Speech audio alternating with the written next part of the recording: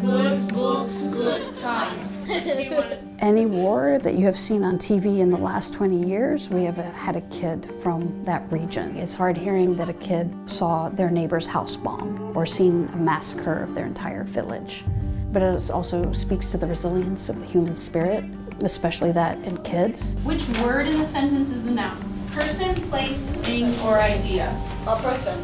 When I come to Fugees, I didn't know how to read. So the first year I came here, I learned how to read and write.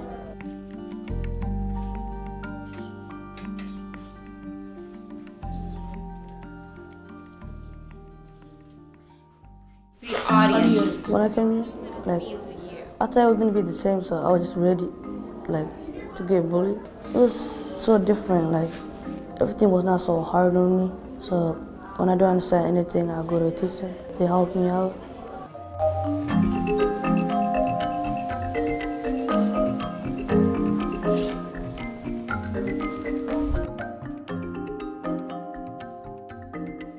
ciyaalka waxay dhahayaan iskoolka markay tagaan wayna caynayaan wayna dilayaan way ka oynayaan. I didn't understand nothing because the teacher kept talking and he asked me a question. I don't even understand the question.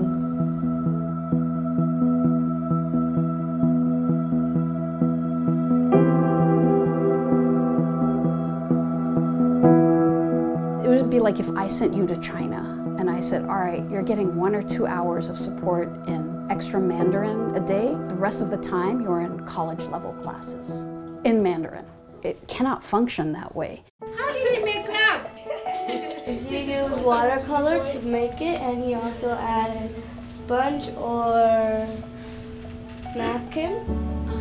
And I really like how he made this, and it's organic. So we started off with 6 boys and a teacher in a church basement and have grown to 90 kids in our Atlanta campus and 42 kids here in Columbus. Coach,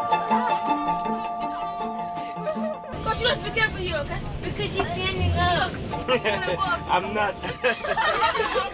I had started a soccer team for refugee boys, and after practice, the boys would ask for help with their homework. I was working with this kid, Lewis, Let's go, line up. and he was like, Coach, I have a headache, can you read to me? Second day, he's like, Coach, I have a headache, can you read to me?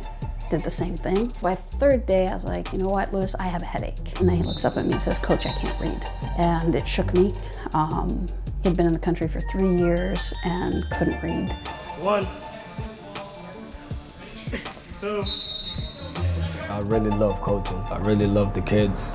The connection, that used to be me. It's very hard to move to a new country and try to adapt to it. Because a lot of people think it's easy to learn the language, to understand, and it's so hard. It's difficult. It's a difficult transition to do something that your family has never done. And to see a student stand up, graduating, being the first in their family to finish high school, proud of who they are, grateful for being here, and doing what their parents never thought would be possible. Graduation is probably one of our most powerful experiences. So we are going to do the Fugees Creed. He just gave me friends. I take pride in the Fugees Academy. He just gave me a soccer team. Persevere. In the face of challenge, I keep trying. I work harder, smarter, and more creative. He just gave me a chance to learn. I take pride in being a Fugees. I would argue that refugees and immigrants are the most American. They are the most patriotic because here's a country that has taken them in to protect them. And I would say that in no other part of the world could a school like this exist.